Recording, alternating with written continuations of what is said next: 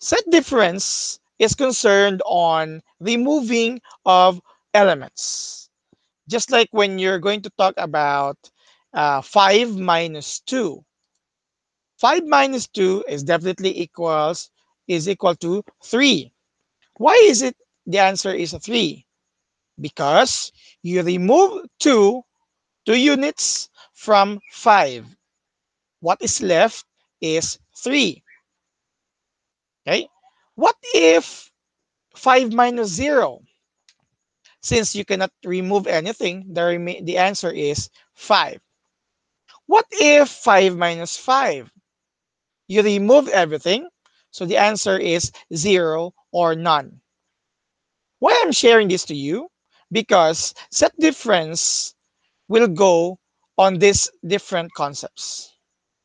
But first, again, you need to remind everyone that in the previous videos, we were able to list the set Z in its roster form. Set Z contains the elements or the prime numbers less than 10, which are 2, 3, 5, and then 7. So let's talk about number 1, x minus y.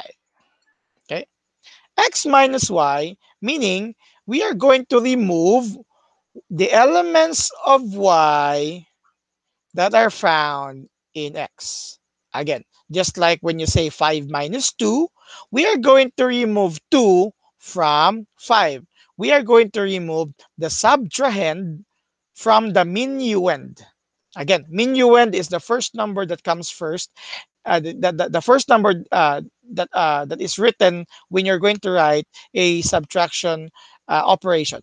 And the second number is your subtrahend. So again, we are going to remove the elements of y found in x. Some of us have problems in dealing with set difference.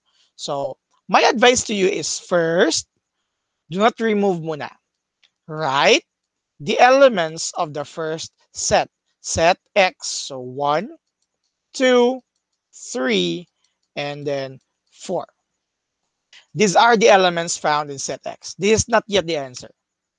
So we are writing the elements found in the first set. The next thing you need to do is to remove the elements that remove the elements here that are also found in the second set, or set y. And that's how set difference works. So we have elements 1, 2, 3, 4. Let's examine set y. You have 2, 4, 6, 8. So we are going to remove them one by one.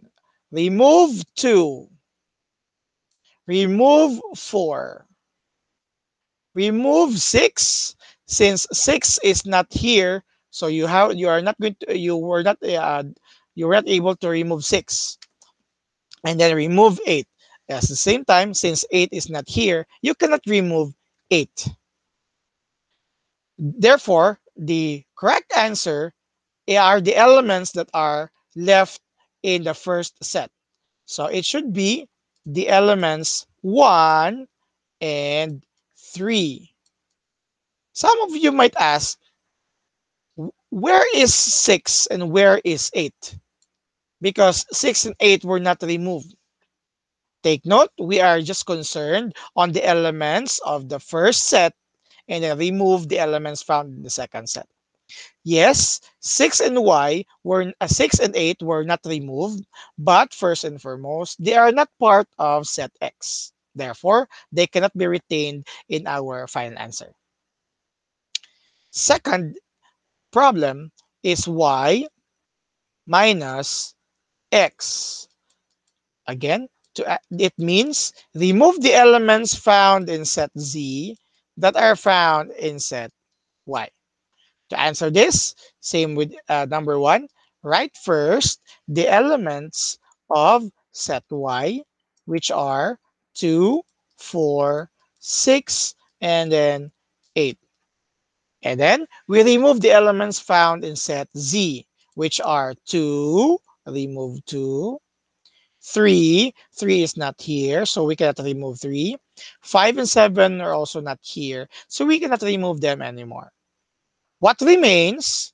The elements 4, 6, and 8 are the elements for the difference of sets Y and Z. Again, 3, 5, 7 were not removed, but in the first place, they are not part of set Y, so they are not to be written here.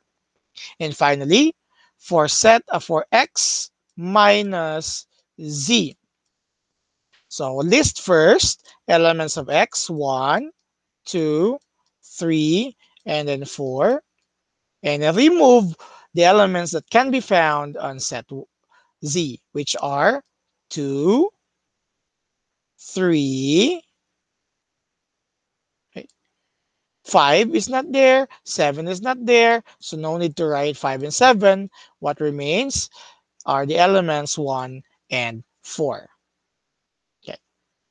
Let us now try to interchange the sets for number 3. What if we have Z minus X? Do we have the same answer as number 3?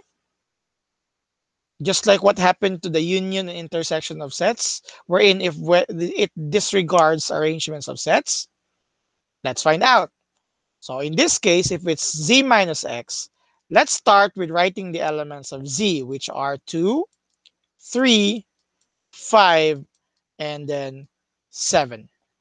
Simply remove the elements that are found in X, which are 1, no 1 here, nothing can be removed.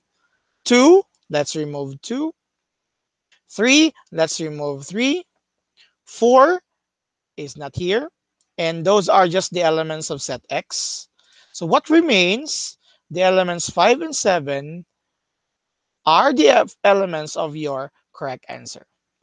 Please try to differentiate the two answers. The difference of X and Z, or X minus Z, contains elements 1 and 4. The difference of the elements Z and X, or Z minus X, contains the elements 5 and 7. Definitely they are not the same. So this is not the same. This is not similar to what will happen in union and intersection of sets, wherein if you're going to rearrange the sets, the answers will not be changed. For set difference, they are not different. This is just similar to when you say 5 minus 2 and then 2 minus 5. Subtraction is different if we're going to interchange the uh, minuend and subtrahend to subtrahend and minuend respectively. 5 minus 2 is we know as a 3. 2 minus 5 is actually negative 3. They are exactly opposites. So they are not the same.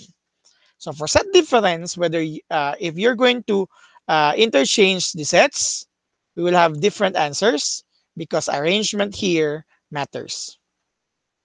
Another thing, if we are going to say, and say based on the given, again, let's go back to the given sets X, Y, and Z.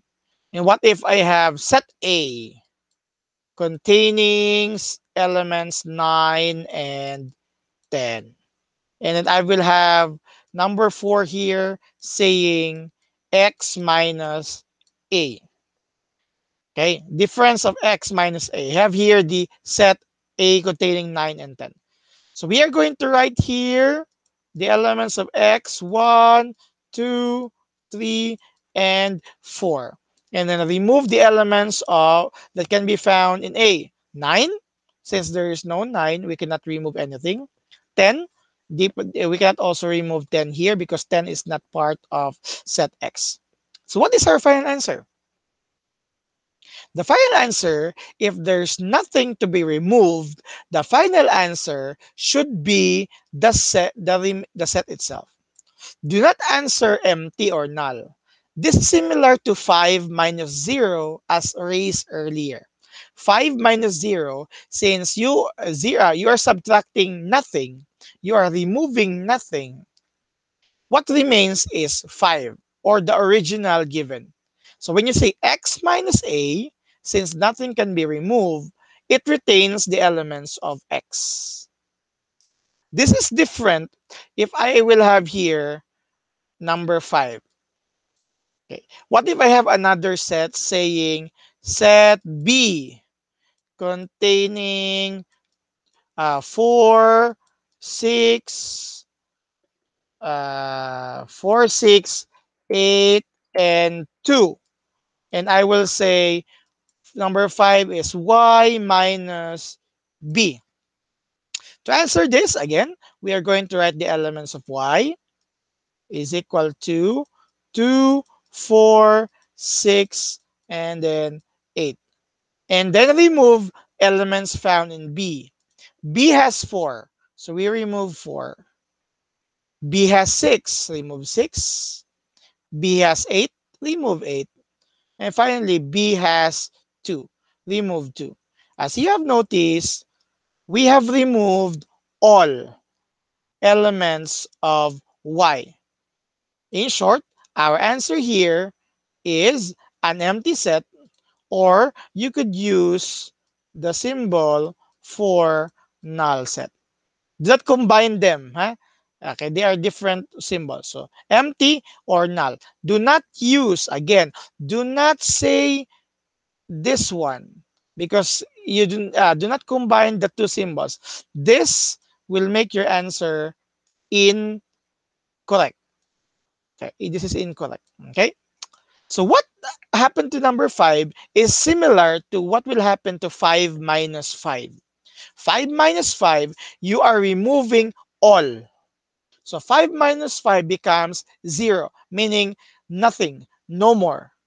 Similar to number 5, since y and b contains the same elements, or if we talk about types of sets, they are equal sets. We have removed everything.